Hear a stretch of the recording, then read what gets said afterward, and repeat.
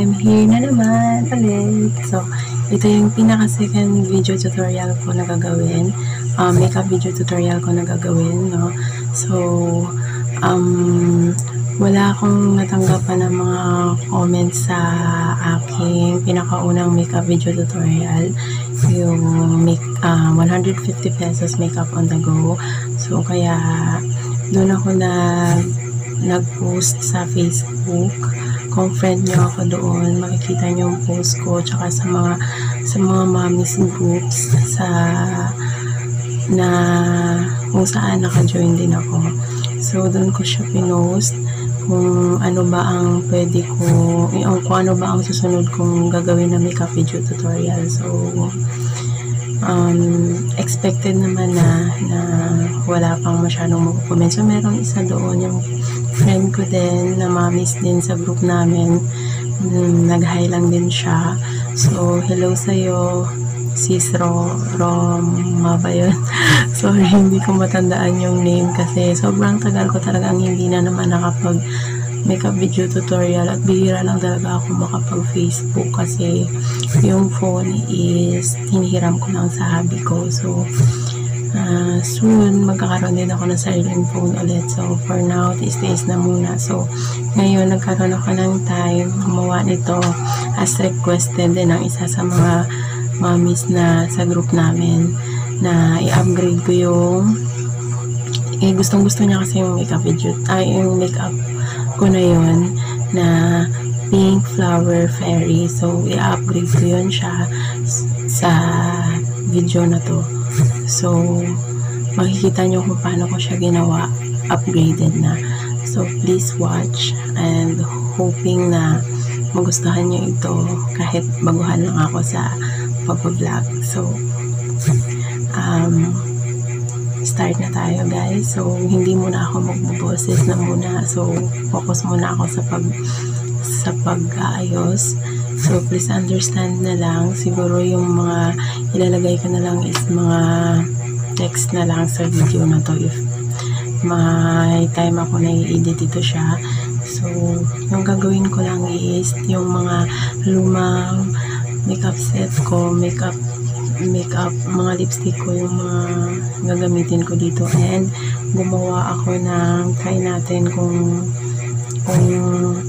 kaya ko siyang idikit sa tenga ko. So, gumawa ako ng elf ears gamit yung foam ng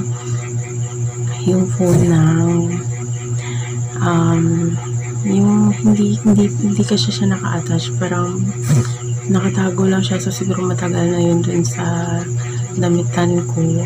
Nakita ko siya yung sa parang manipis na klase lang na foam ng bra. So, kinat ko siya kasi naka-form siya ng triangle eh. So, kinat ko siya yung edge niya, tapos tinupi ko. Tapos, yung shoe pouch na pinakabago na hindi ko na nagamit kasi nag-stop na nga ako mag-work. So, binalot ko siya dito. So, wala rin akong sinulit kasi na kakulay nito, kaya yung ginamit ko is color yellow. Hindi na masyadong halata. Pero, magagawa ng paraan para ito sa'yo, sis. Kung nanonood ka ng makeup video tutorial na yun, para ito sa inyo lahat ng mga mommies na sa group na to. Sana magustuhan yung makeup video tutorial na yun. Makeup video tutorial na to para sa inyo to. So, DIY ko lang to. So, pag nagkaroon ako ng time, ipapakita ko kung paano ko siya ginawa.